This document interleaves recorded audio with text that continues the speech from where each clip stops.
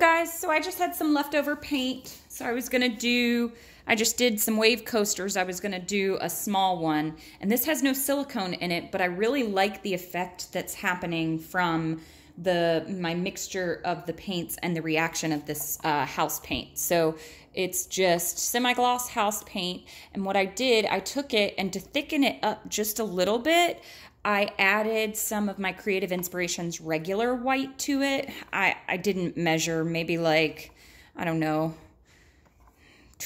20 milliliters maybe, but it's still thin. It's not, you know, leaving that much of a trace, but see, there's a little bit, so it's a little bit thicker.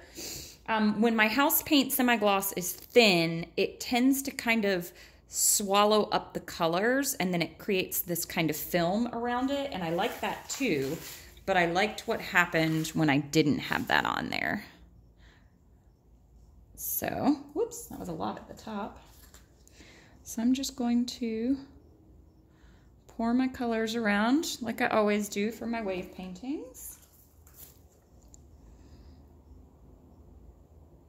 I really love that blue that's in there, this Paynes gray.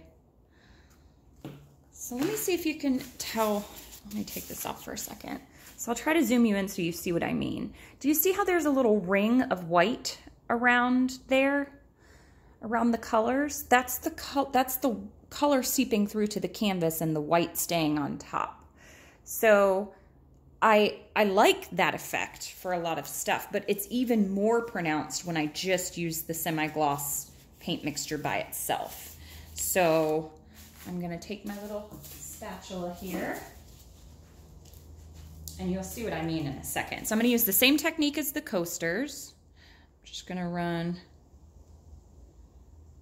around the wave, back across, let some of it run over the bottom and the sides.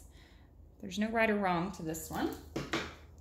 And then I'm gonna take my straw and blow it out.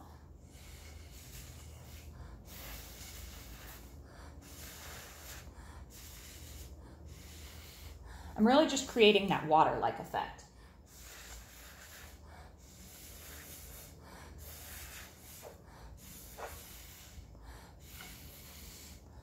I want some more of that Paynes gray down on the bottom. This is like the very end of it here. And I've also noticed that this semi-gloss paint actually dries really quickly, but I haven't had any cracking with it, so.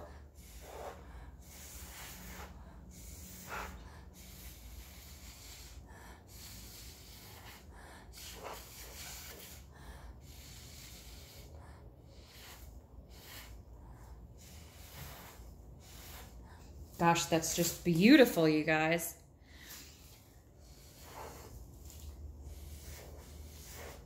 I'm trying not to get my head in the way of the... So now, I'm just gonna slide it to the side a little bit. Let it run over the edges.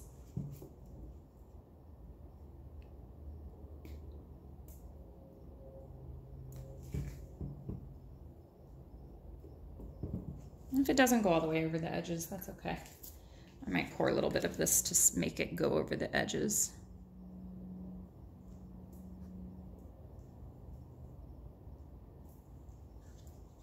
And I do want some more dark down there anyway, so let me go back in with my straw.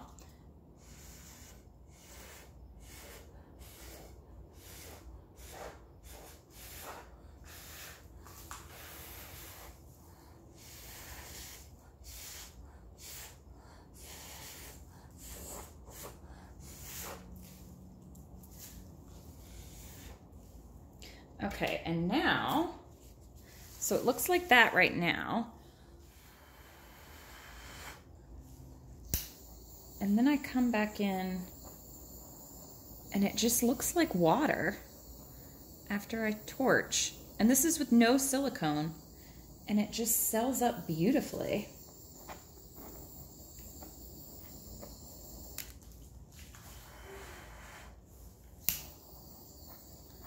So, I mean, it really, to me, looks like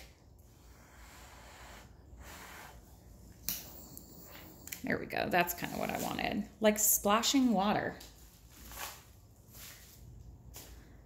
So gosh, the cells in there are just so cool. I'm just going to drag that along a little bit.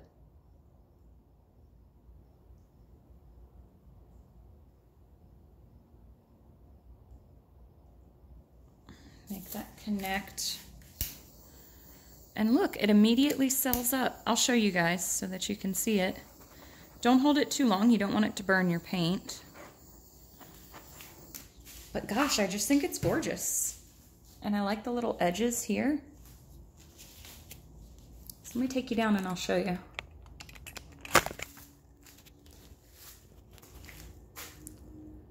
So that is the effect that I get.